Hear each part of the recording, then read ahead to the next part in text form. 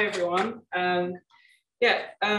It's really cool and exciting to be here. I graduated from Cambridge in 2012, so it's 10 years. And it's really just like having a wander around this morning. It's really like moving to see how much things have changed, and like the kind of conversations I think that are happening today were like so far from even being something I could conceive of when I was at Cambridge. So it's just, yeah, thank you to you guys for organizing this, because I'm like ecstatic that stuff like this is happening. I'm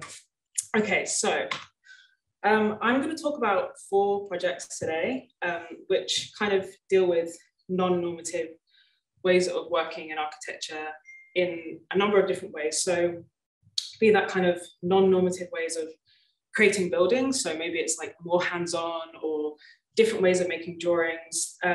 Also kind of gray areas of pro bono work, so working for free, and the kind of experimentation that can allow you to do.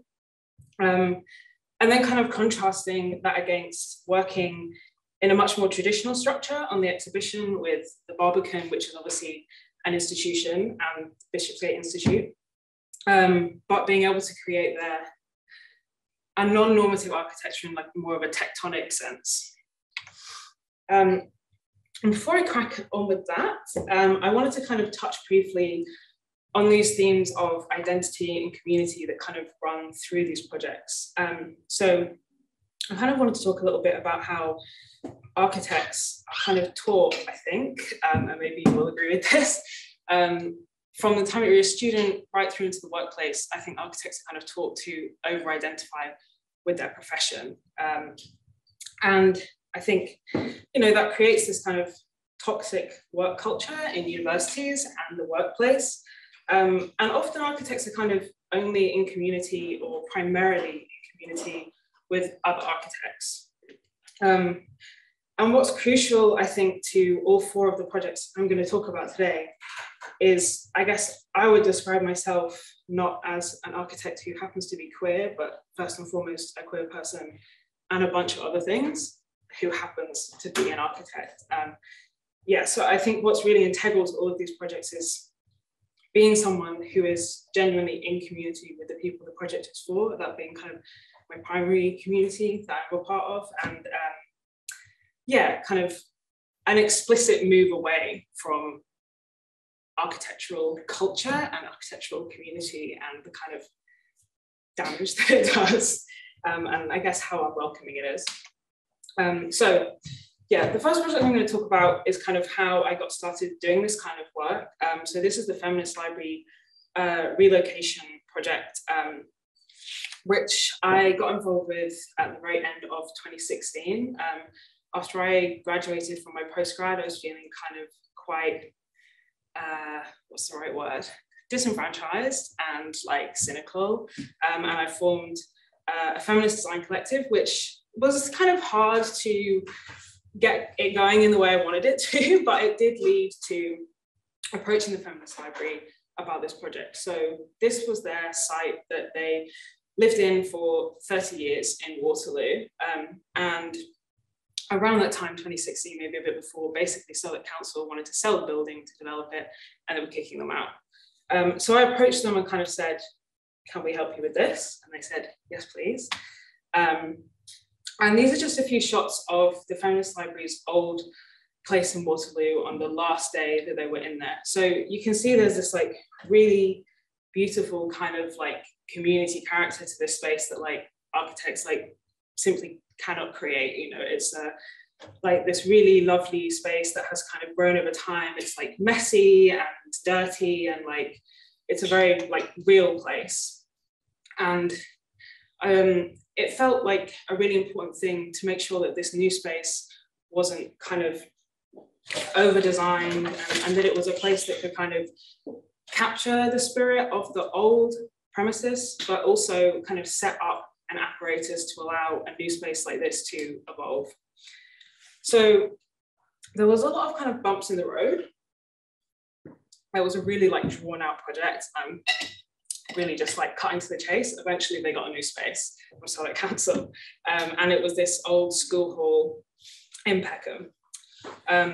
So we were then really able to like actually crack on with the real work of making this space. So there was loads of recycled and like donated shelving. There was the stuff that Feminist Library used to have, and other people gave things, and libraries in London that were being shut down by the government, that kind of thing.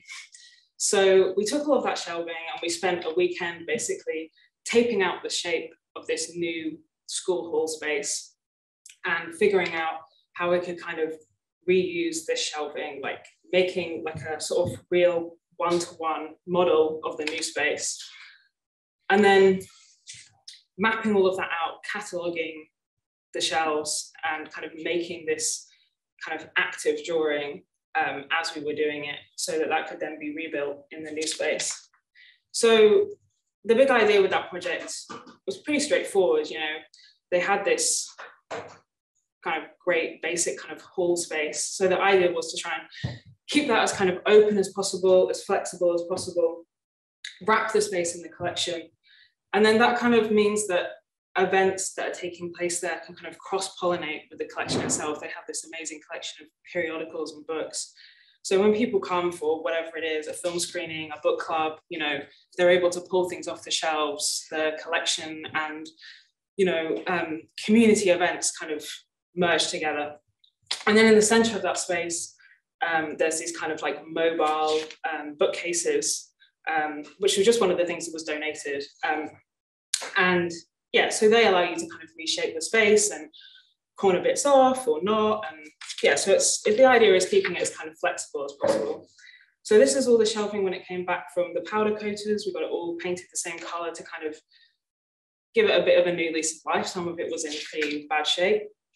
And this was the opening of the new library, which was about a week before the pandemic started. So it then spent about a year and a half like empty and not being used. But now, yeah, it's really thriving. And I think the new space kind of gave it like a real lease of life, like a new lease of life. I think the old space, you know, they were there for 30 years, which was amazing. But going there before the move, you could kind of tell that it felt a little bit stuck in the past. And I think this move has really allowed the library to like transform and become like a much more used resource that's used in a lot of ways that I don't think it was before. And I think a lot of people who maybe didn't feel that safe in the old space feel much more welcomed in this new one. So I kind of would end talking about that project with maybe a little bit of reflection on the limits of collective working, which is like a super kind of like utopian thing that we all think will be like super fun and like amazing. But there are a lot of limits. So I think what I took from that like 4-year process was people have different things they want to get out of or give to these kinds of like pro bono spare time community projects. They also have kind of like different politics, different levels of political engagement, and it can be difficult sometimes. And it's also really hard to organize ownership of bits of work. So things either don't get done or one person does everything. And I think from all the experiences I've had collective working and experiences my friends have had, I don't think anyone's really come up with a way to stop that happening just yet. But I do have now an example of some really successful collective working. So this was the start of 2021.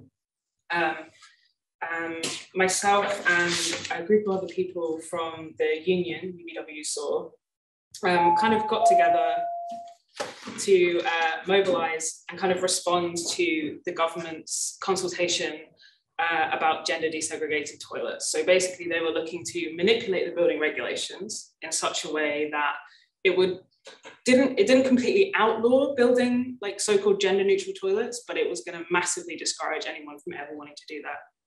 So what we tried to do in literally 2 weeks of time was try and like harness architects' pre-existing concerns and reasons that they already like superloos and gender desegregated facilities, you know, like that they're cheaper, that they save space, all these things that architects already like. So to kind of make them aware that this is happening, get them up in arms about it, but also try and educate them a little bit about the reasons they should really care about it, and maybe start conversations in offices that weren't happening. So in that 2 weeks, we managed to write these 2 pieces, get them published in Design and the AJ.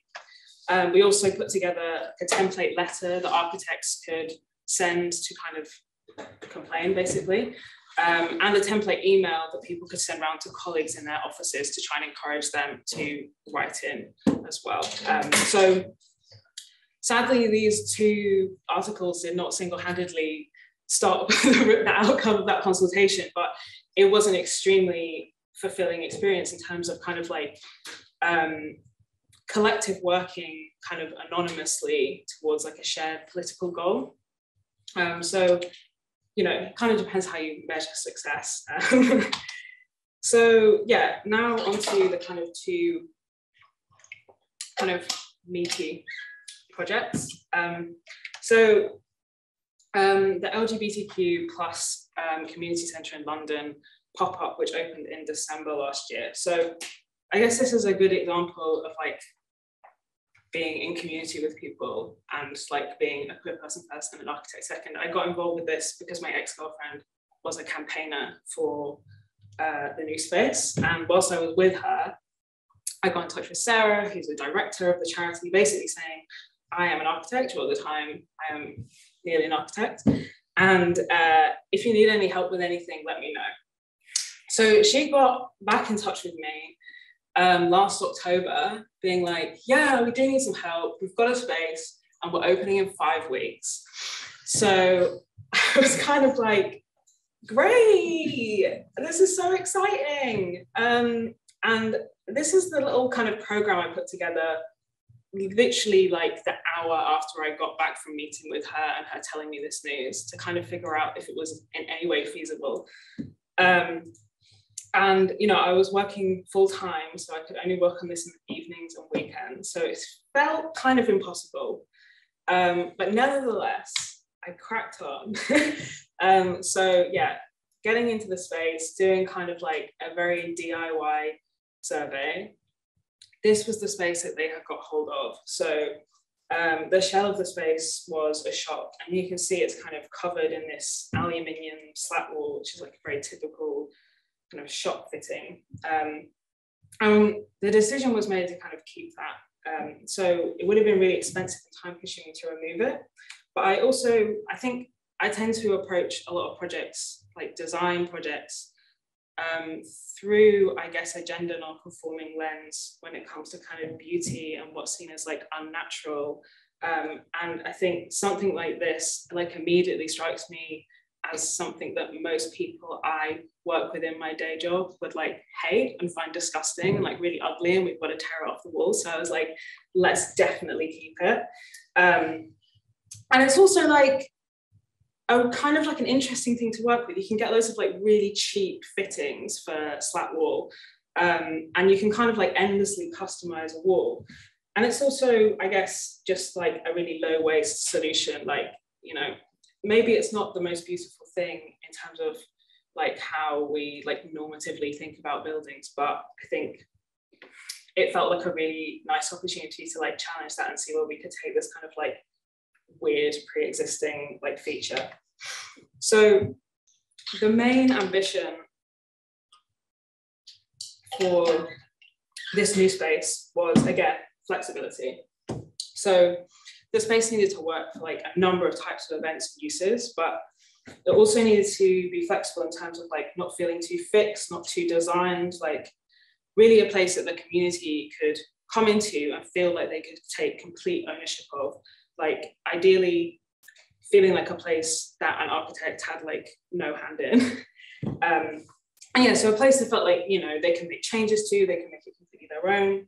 So not feeling too precious or pretentious, like not like, you know, Hackney hipster cafe kind of vibe, but also like not so DIY that people aren't able to feel kind of like safe and cozy there. Like it doesn't want to feel like a squat basically. And there's nothing wrong with either of those extremes, but they didn't feel appropriate for this kind of space, and the kind of space that the team in particular were really looking to create, which is something that I think didn't really already exist in London. So it was really great. There was loads of like donated furniture from like lots of designer brands. So I kind of drew all of that up, which kind of created this like kit of parts to work with and try and like arrange and like curate a bit, I guess. And yeah, the great thing about that is it was like a ready-made set of loose furniture, which is exactly what you want on a project like this. So nothing's built in. It was all quite lightweight. It can easily be moved around, picked up. And also because it was all donated, it like instantly created this sort of mishmash of like high-end furniture. So it didn't feel too composed. It didn't feel too kind of precious. It felt more like a sort of like big house where everyone's brought their own chair. So it like gave it this like ready-made feeling of like being a bit of a jumble. So with this like super limited like timescale, I kind of just thought about the space as like a kit of parts. It was like, okay. So at first I was like, oh, there's so many things we could do. And then I was like, actually, what's the bare minimum to like be able to open? So the main thing that they needed was the mouse, yeah. This kind of little quiet, separate space away from the kind of main space. They needed an enclosed private room for outreach, HIV testing, like lots of just kind of like private uses, and even things that they didn't know, like what might happen in the 6 months of the pop-up. So that was the main thing that I needed to basically design and get built somehow. And also obviously the kind of reception and cafe servery. So even though it was a super tight timescale, I was really determined that the whole thing would be built entirely by LGBTQ plus individuals, and that we could give that opportunity for kind of queer people in construction to have this like paid work. And I did manage to assemble that team. So right down to like the plumber and the electrician, they were definitely the hardest to find. But yeah, everyone who was involved in the build was from the LGBTQ plus community. But what that did mean was finding ways to build things that were within the capabilities of those who were available at such short notice. So for example, like I couldn't find a plasterer anywhere. So it wasn't going to be made of plasterboard. There weren't going to be like metal sections. So it was kind of looking at this little space, like its acoustic requirements, like it needed to be as separate as possible acoustically from the rest of the space. It might have like private therapy sessions there, things like that. Also needed to take into account the experience of the build team. So the people who were available, like the main person who was free to make the space had built a shed before. So it was like, okay, that's what like you're familiar with. And also trying to make it reusable materials. Like throughout this, I was very aware that it was only going to be open for 6 months, which is like another reason for like keeping the slat wall, like trying to like limit the waste. So I ended up going with this route of using staggered timber studs to decouple the two sides of the wall. And then you weave acoustic roll in between, which reduces the sound transference. So there's the plan. And so yeah, the other move was to kind of basically build this room as a completely separate entity.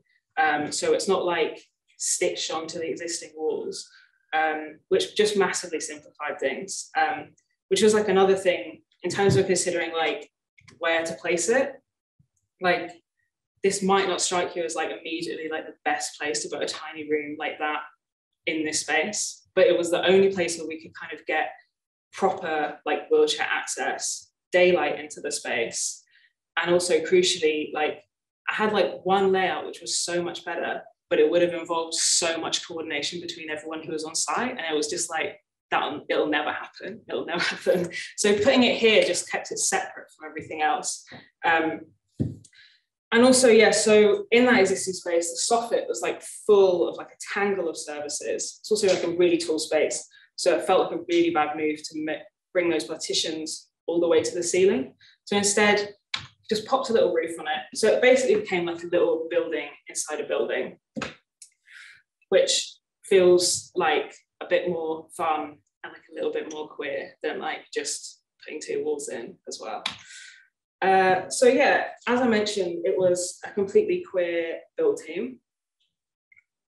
So everyone kind of got to have this experimental and kind of transformative experience of like an entirely queer construction site, which I think was really appreciated by the people who were involved. Like a bunch of them actually kind of went off and formed like a little like construction collective of their own as a result of like working together on this project. And I would also say, like, even as an architect, like it felt genuinely like healing to work on this project, where my gender presentation was irrelevant to how the people I was working with treated me. Like when I started my architectural career, I did not look like this. And I've really experienced like the way that I am treated and the respect that I'm given like has really warped as my gender presentation has changed, even though I've become older and much more experienced and much more qualified. So yeah, it was like a really beautiful experience to work on that all together and to be able to kind of enjoy the things we like doing in a safe space. So yeah, that's the kind of finished blank canvas in January. It looks quite different now because it's like, it has really been bedded into, and it's been great to see how much has changed. Like they've really like not held back in terms of like doing whatever they want to do with the space, which is fantastic. And I think also the fact that this kind of little room, you know, it isn't built to the most amazing standard, has actually like encouraged people to kind of like really like, you know, stick stuff up on it, make changes to it. Like it really has been like lived in. And yeah, so you can see on the right there, that's a little picture of the cafe counter that my friend Ruby made. And a lot of elements of that were recycled from a counter that was donated from COP26. That's a little shot of inside the finished quiet room. So it has like a polycarbonate, like tri-wall window. So there is daylight coming in, but it's like through 2 layers. And here, yeah, these are just a few shots of some of the things that have kind of been happening in the space over the last like 5 or 6 months. And yeah, great news is that they've had like an extension of the lease, so they're open still. Next Saturday, this is happening, organised by my friend Aska, who was here a few years ago. I will be there, come along. If you haven't been to the centre before, I think perfect opportunity.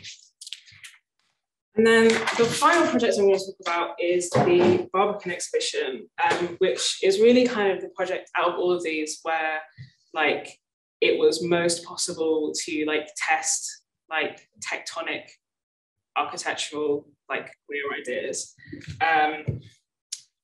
So this project, if anyone's unfamiliar, Bishopsgate Institute is kind of like the biggest archive of LGBTQ plus like history in the UK. They like take everything. Steph Dickers, who's like the head curator there, is like an amazing person who like just has like the most switched on attitude towards this kind of stuff. And like from the moment I started working on it, it was like a dream partnership. It was like so wonderful to work with him.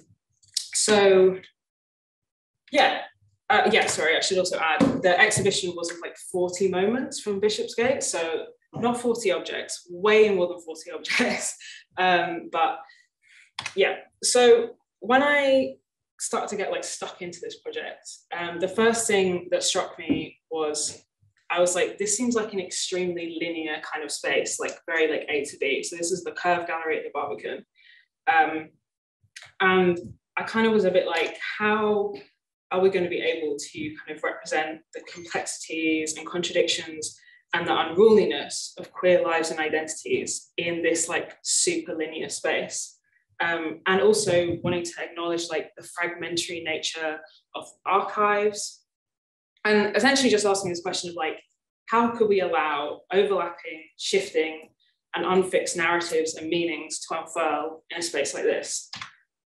So that began with a kind of like appraisal of the curve itself in terms of like its potential like queer qualities. So it's a very kind of unique space, has a very unique proportion and shape. It's a leftover space, it's quite odd. And it's constantly arcing and hiding and revealing.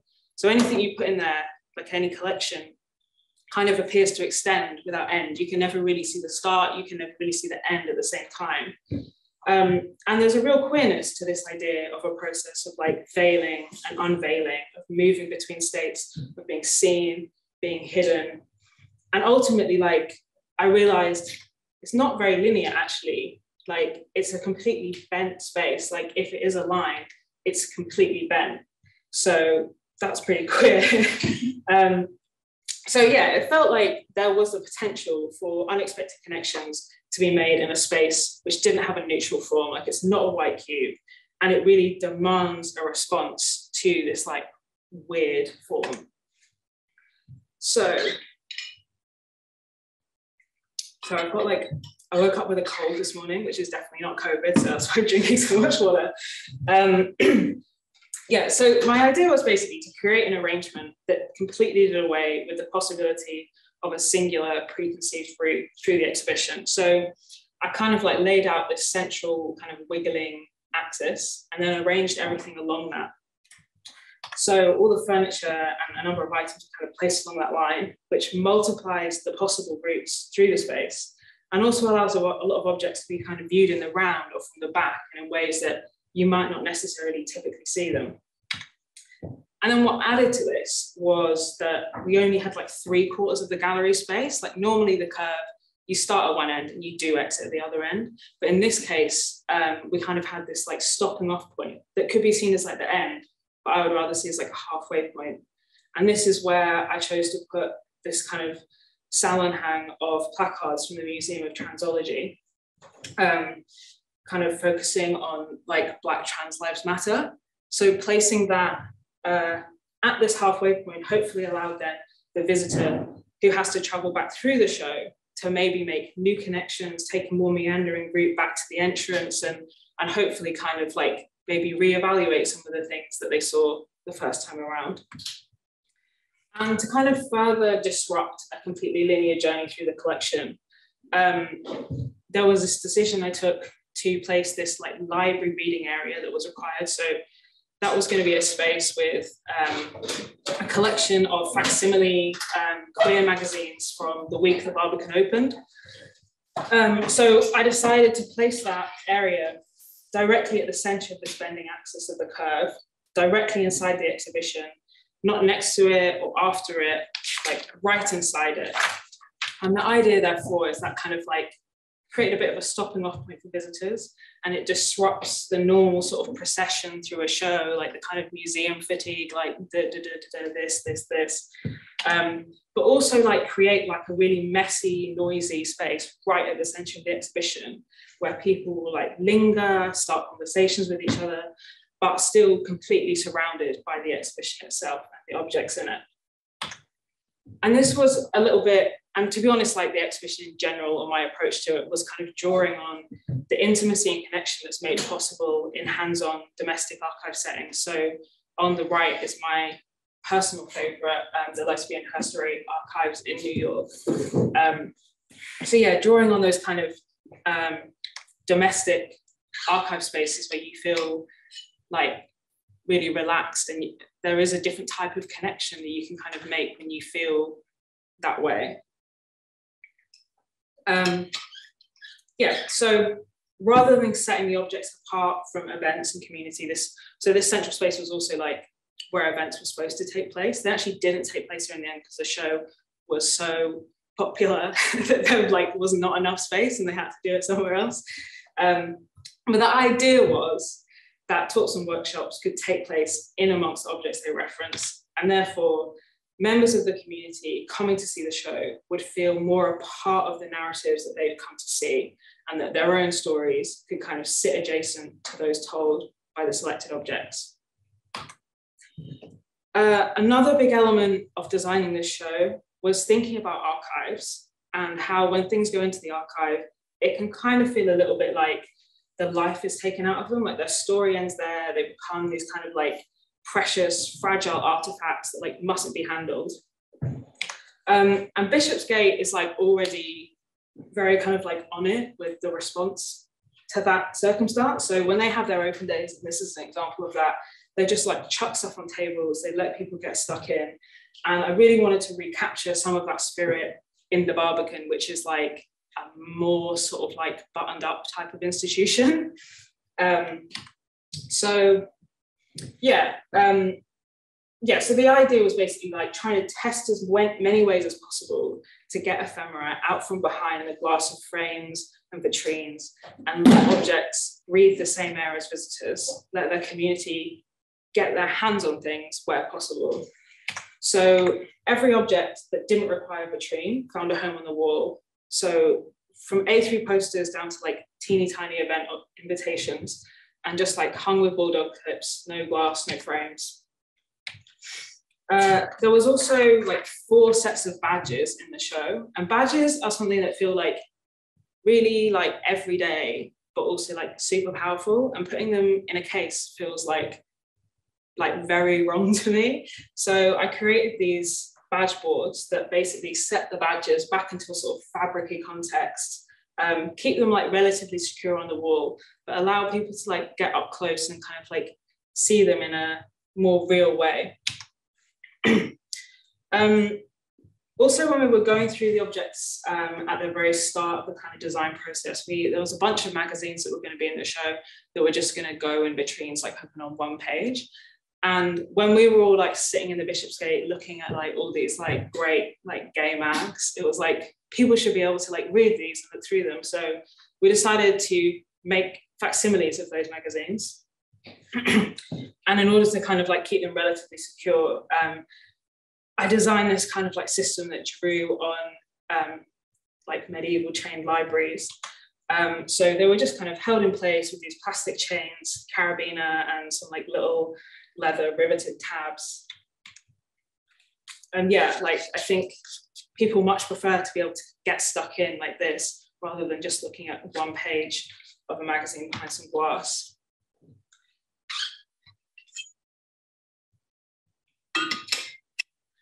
Run out soon. So there was also one more object to think about with regard to this kind of question of like display. There was this big box of club flyers. So this was like a perfect opportunity to like recapture that spirit of Bishopsgate Open Days, just get them all like chucked on a table in a completely like random order. This is what greeted you as you came into the exhibition. And so it was just this table that I designed, had this like very thin perspex layer holding the flyers in place. And then that was just secured with bungee cord, which was like held in this little routed groove.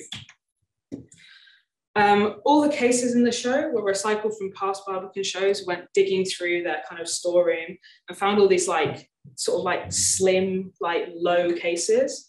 So I created a bunch of like bespoke new bases for those to all sit on and bring them all up to the same height.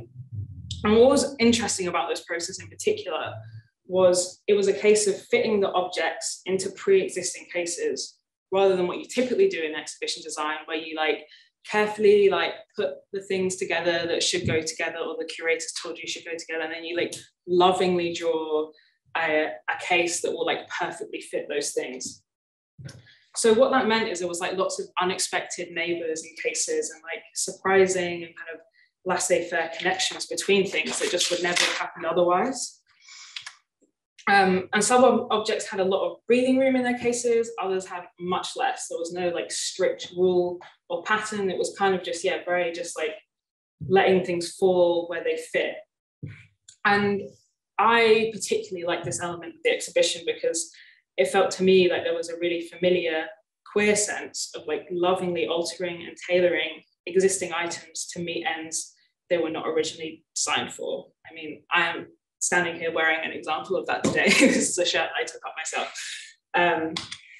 And so, yeah, another huge theme in this show was queer domesticity.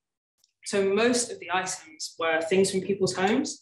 So they felt at once kind of domestic and subversive, everyday and underground. So that kind of theme I tried to play with in a number of ways, one of which was like the way that curtains were used in different ways throughout the show. So curtains kind of have like an unpretentious familiarity to them.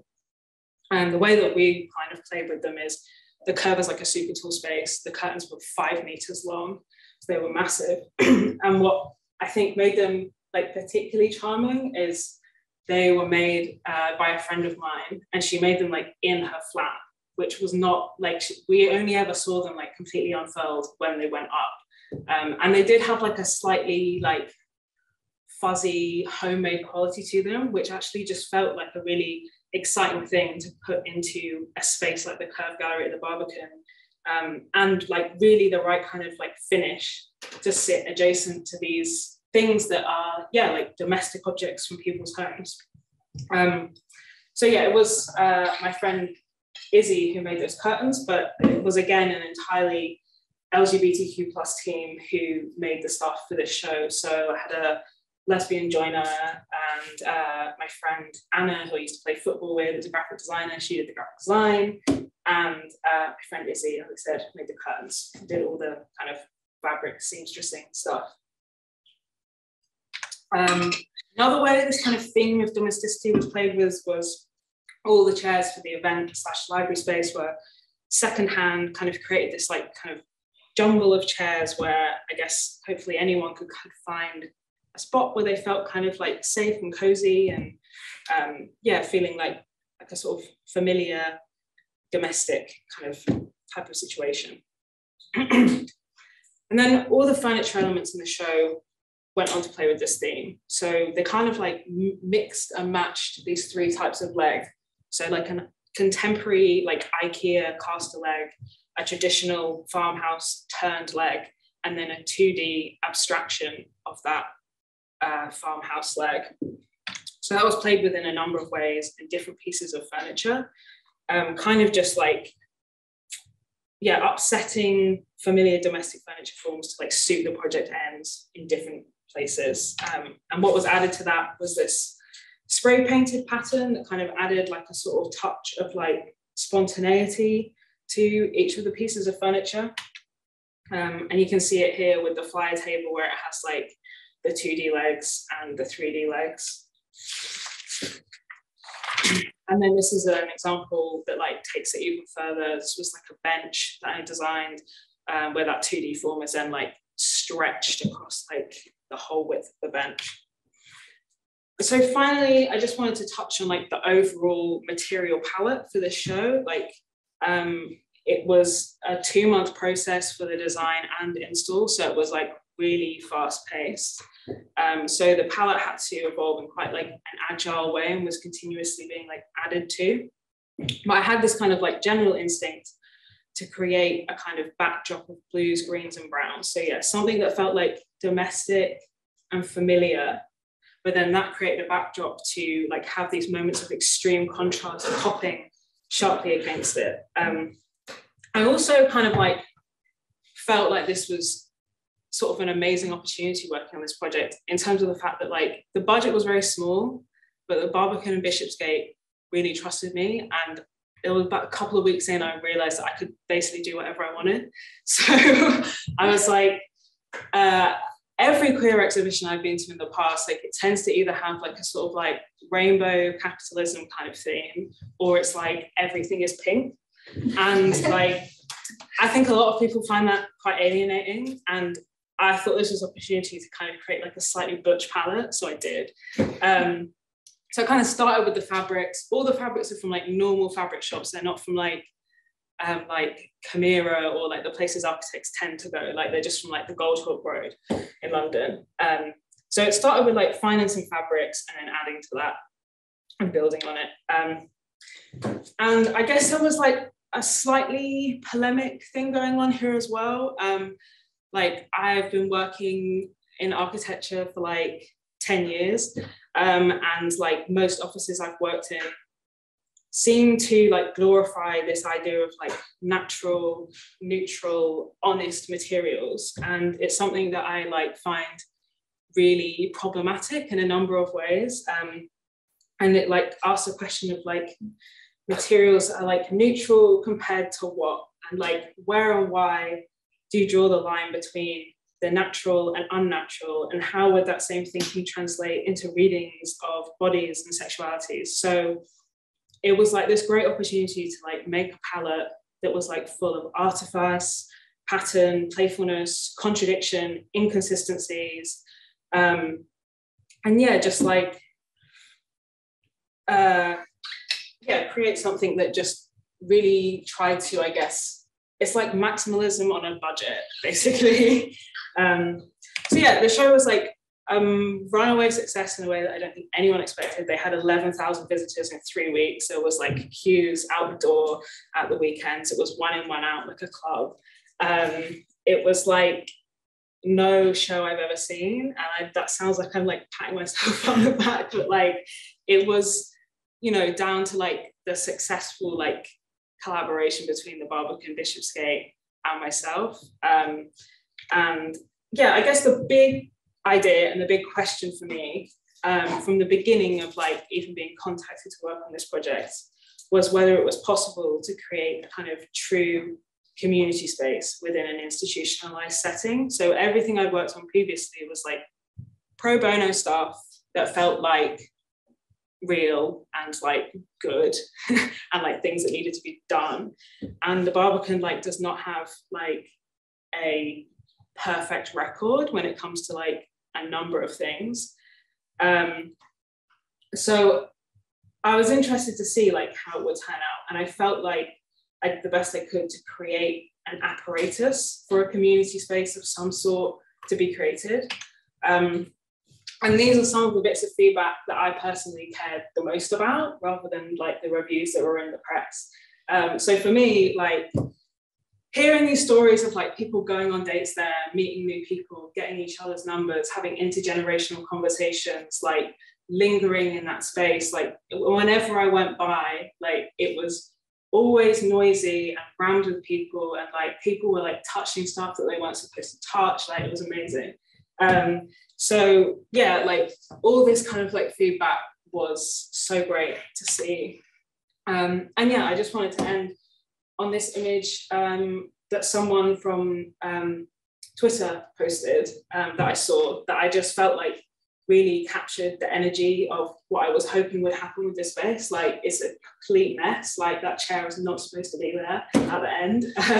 Like, you know, people have been moving stuff around, like picking things up, like, and I think, yeah, just like using this gallery space in a way that, well, like I have been told it had never really been used before or inhabited in that way before. So yeah, that's the image I wanted to end on, because I think it really captures the spirit of that show. And I guess hopefully what I was trying to achieve in the other projects too.